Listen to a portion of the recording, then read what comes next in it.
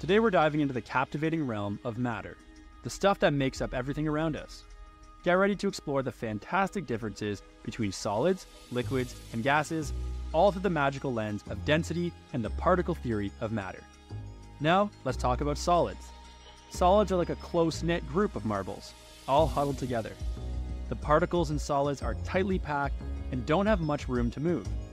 Because of this, solids are usually denser than liquids and gases. It's like a tightly packed crowd at a concert. Now let's move on to liquids.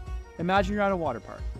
Liquids are like those enthusiastic water molecules moving around but still sticking together. The particles in liquids have a bit more freedom to move compared to solids, so liquids are less dense.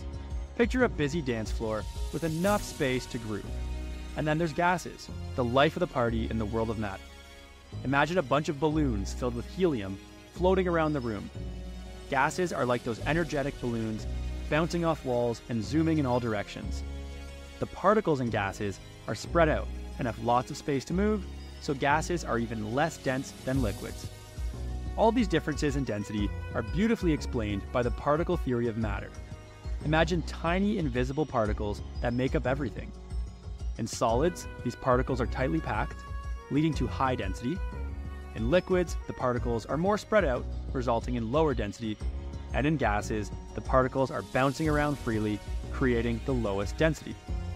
So whether it's the solid ground beneath your feet, the refreshing liquid in your drink, or the invigorating air you breathe, remember that density is like a magical fingerprint that tells us how matter behaves in its different states.